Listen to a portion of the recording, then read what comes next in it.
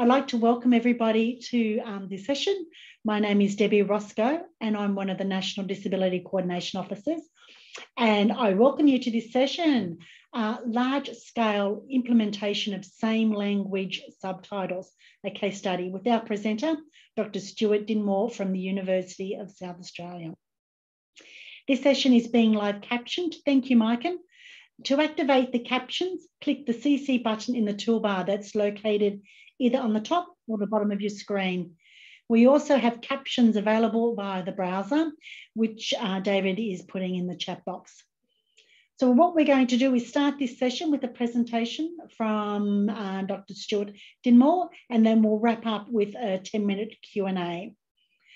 So during this session, it is being recorded. We ask you to please turn off your camera and microphone, and to also use the Q&A function to pose questions. So please chat amongst yourself, but we'll be monitoring the Q&A function so we can ask those questions later in the presentation.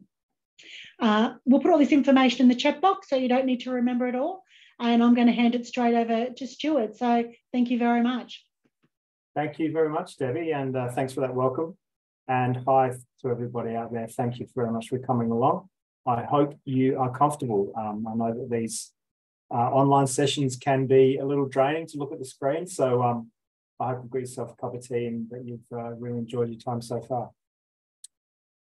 So my name's Stuart Dinmore. I'm an academic developer with the University of South Australia, and I work in the Teaching Innovation Unit. So we work as a unit across the university, working with just the teachers, not with the students, which is interesting. So what I want to talk to you today is about a project we've been running for a number of years about same language subtitles. I note from the keynote today that Cheryl nearly stole my thunder talking about captions. So she briefly went over a couple of the things I'm going to talk about today, but hopefully we can talk about some of those things in a little more depth. But she was absolutely right in what she's saying. Same language subtitles really do represent the universality of UDL or universal design. And hopefully we can talk a little bit more about that today. So as we begin, I'd like to acknowledge the traditional custodians of the lands that I'm speaking to you from, and that's the Kaurna people of the Adelaide Plains. And I also acknowledge the traditional custodians of the land on which you today are living, learning, and working. So this session, I'll just move that over so I can see what's happening. Okay, this is a slide you're seeing so far, and I'm sure you're going to be very familiar with this slide. So I'm not going to go through this today. This is some pretty basic stuff. So session etiquette, obviously you're all familiar with this online setting, so I won't harp on about this too much. We've all been through this slide, but it's my duty to show you this slide as part of the session. One thing I will say about the Q&A is I hope we can have a really good chat at the end. I think that's where the most value in these sessions come. But please feel free to post your questions in the chat at any time during the session, and we'll get to them at the end. Thank you very much. So yeah, feel free to post things at any time. So what we're going to be covering today is talking a little bit about multimedia in higher education, in higher ed. We'll talk about multimedia and accessibility, putting the universal in UDL. We'll cover some of the benefits of same language subtitles, which Cheryl did touch on some of those, but we'll expand on that a bit more. And I'll give you some data from a student survey that we carried out last year with a large number of online students, which showed some really interesting results around these things. Then if we have time, I'll briefly touch on a case study from the University UniSay Online, which is a wholly online section of our university. So it's a wholly 100% online asynchronous delivery, which currently has about 6 or 7,000 students. So it's a huge part of our university. Part of that case study is we have achieved same language subtitles with 100% accuracy on 100% of the pieces of media in that unit. So I'll talk about the way that we approach that. And then at the end, we'll talk about some things to consider if you're thinking about doing something like that yourself. So why? Why producing multimedia content for your students? there are a range of reasons, and I could speak for probably a couple of days about the range of reasons for that. But in the context of what we're talking about here, flexibility is the key part of why it's been such an explosion in the last 10 to 15 years of multimedia content being produced by universities. Some of the reasons, and we hear from our students, we hear from our staff, is self-paced learning, particularly in asynchronous environments. Students can watch videos whenever they like. They can watch them in the bath, they can watch them on the bus, they can slow them down, they can speed them up, they can repeat them. I'm sure you're all familiar with the concept of chipmunking, where students will speed up a video and obviously the voice of the presenter speeds up like a chipmunk. So it really lends a huge amount of flexibility to all students. This obviously feeds into time management. We know a lot of our students today rarely, and particularly at my institution, they rarely are just students. They have a range of other responsibilities. And so time management for the students is particularly important to them. And the flexibility afforded by multimedia just fits in with this, the student profile as we know it. But most importantly, and what we're talking about today, is equitable access to this content. And subtitles really remove barriers to learning for a lot of students. It's really a great example of what university design can be. As Cheryl mentioned, quite a small thing that can really change that access to the content. It removes that barriers for learning.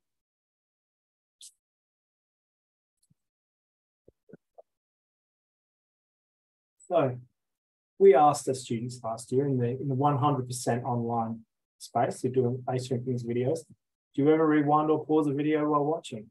And you'll note that 97% of the students always, usually, or sometimes paused or rewound a video. And this is obviously a stark difference between a video, a multimedia presentation, and a lecture. It really speaks to the flexibility of this kind of content for a range of student needs. And obviously they are really using this. So we're talking 66% of the students usually or always, that's 2/3 of the students usually or always pause or rewind a video while watching. So this speaks to that whole idea of the universality of content. So some of the advantages. It makes content accessible for deaf or hard of hearing people. We know from the data about 3.6 million people in Australia have some form of hearing loss. It helps attainment or comprehension of an additional language. Variously across the higher education sector in Australia, there's upwards of 20% of our students are international students. And so this attainment or comprehension of an additional language is super important. It makes content accessible in sound-sensitive environments. We know that houses these days have multiple screens and people have multiple needs and locations within that house. And so it's really, it really allows people to consume that content in sound-sensitive environments. It's a great idea. Increases the comprehension and spelling and pronunciation of discipline-specific language. So this is something we've found really important, particularly in fields like in the science fields and the STEM fields, where in the field like physiotherapy, it uses a very specific form of language.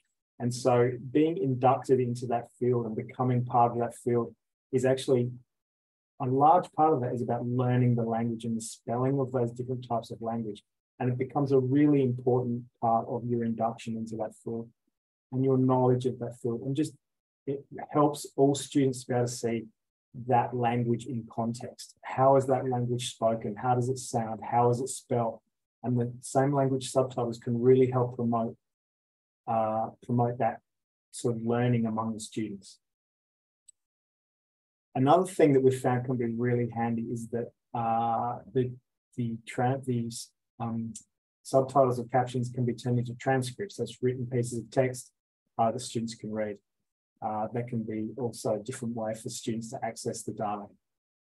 So these are kind of the main advantages of SLS or same language subtitles. And I've put a link there to an article from Morton and Gernsbacher video captions benefit everyone. So hopefully you can access that link. I'll send it out as part of this presentation. And there is a huge amount of data in this article that really speaks to all of these advantages. So if we want to dig a little bit deeper into some of the research that's going on behind the scenes, then you can find it all there. So just a couple more examples of the data. Did you read subtitles while viewing the course? You see, again, a huge amount of students took advantage of the ability to read the courses, to read the subtitles. And this number of students is much larger than students reported of disabilities. So you can see it's really universally used by students. This is a more interesting one, I think. Did the subtitles increase your understanding of topics or concepts in the course? 57% of the students said that it did, which is, I was hoping for it to be a little bit higher, but I think that's still a reasonable result when you're looking at over half the students had their understanding of the concepts increased by having the subtitles. Actually, on reflection, I think that's quite a decent result. So you can see again, really universally helpful for a lot of students. How are we going for time? Wonderful. So here are some quotes from that survey. We're not really going to have time to go through those, but you can just see at the top there. As a hearing impaired student that finds subtitles essential for video viewing. And that's really what this is about in this context. I'd encourage you to come back and look at these, and obviously we'll send out data. So getting onto the case study in the moments we have left, Uni Same Line is 100% online academic unit with 6,000 to 7,000 students. And they're all around Australia, predominantly in South Australia, but we're on the Eastern Seaboard, and we have students internationally now. So one of the things that we did when we began this unit in about 2015 was we made a commitment right at the start that we would offer 100% same language subtitles on all our content. So we launched a research project and how in the best way to do that. And I'll talk a bit about some of the results of that on the next slide. So now the 6,000, 7,000 students are supported by 4,500 pieces of multimedia content.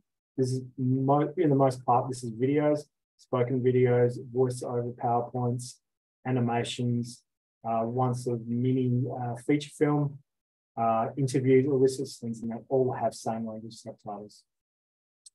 This is supported by a multimedia team, and crucially, we pay for an external provider to create the subtitles. So this is where we get into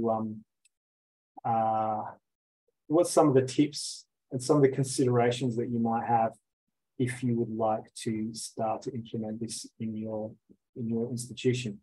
So that's the case study. We made that commitment from the start. We got in on the ground floor with advising the designers of this unit, and it's been tremendously successful.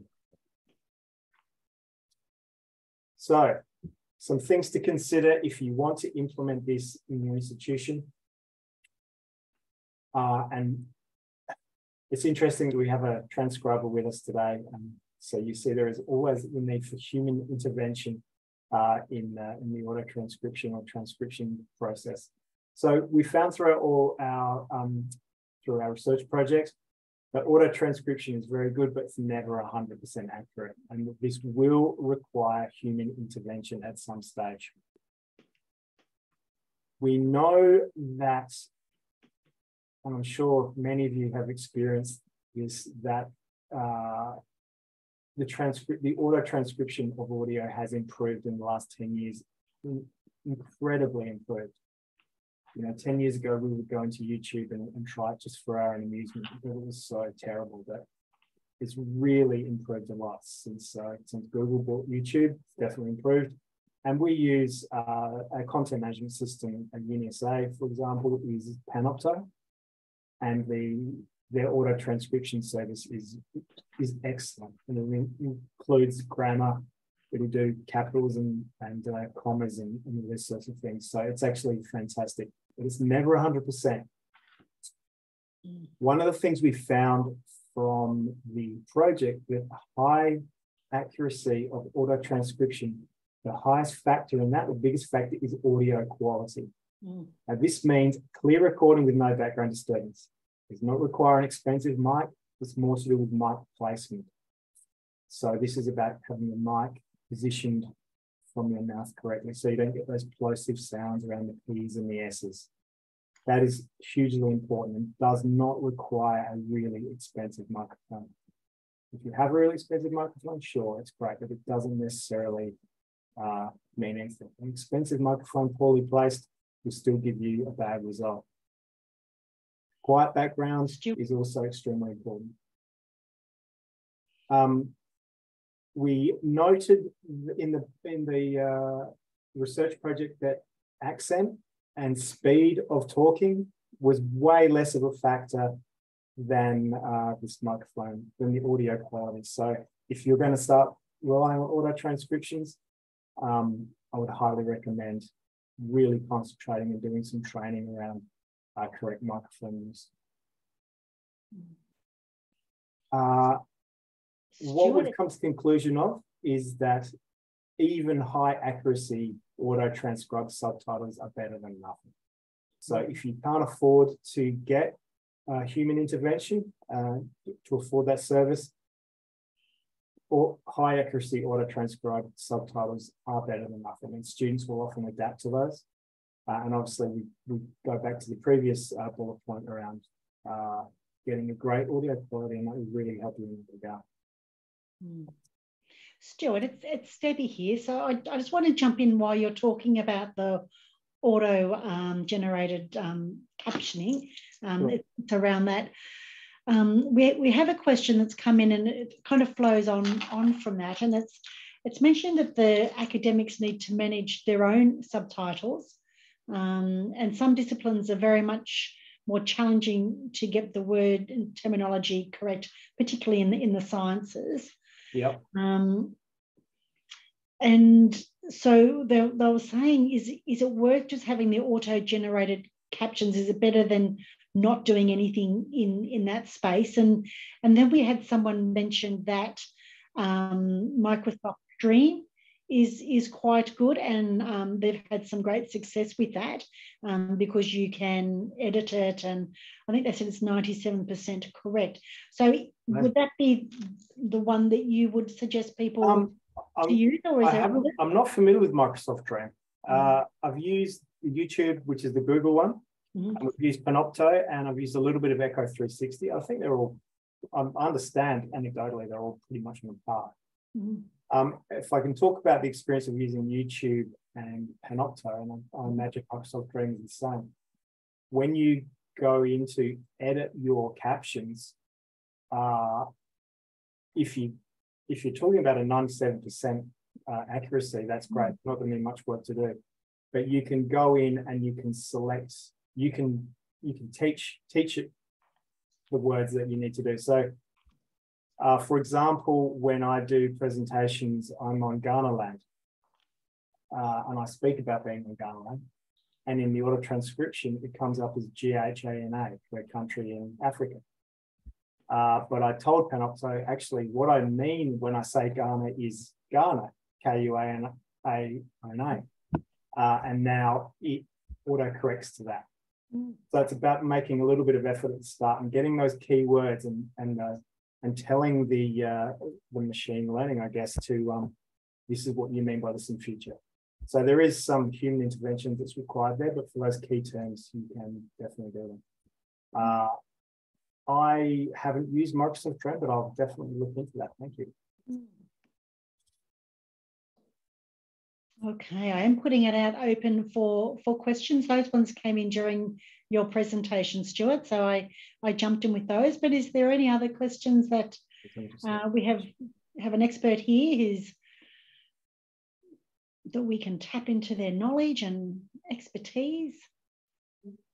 I must say I'm looking forward to getting your recording back, Stuart, and putting in a fast mode for the chipmunk. I never thought of doing that. Yeah. I mean, the opposite is true. We do have some lecturers who speak way too fast. and they get slowed down. And I don't know what we'd call that colloquially, but they definitely slow that video down, because some lecturers, when they get on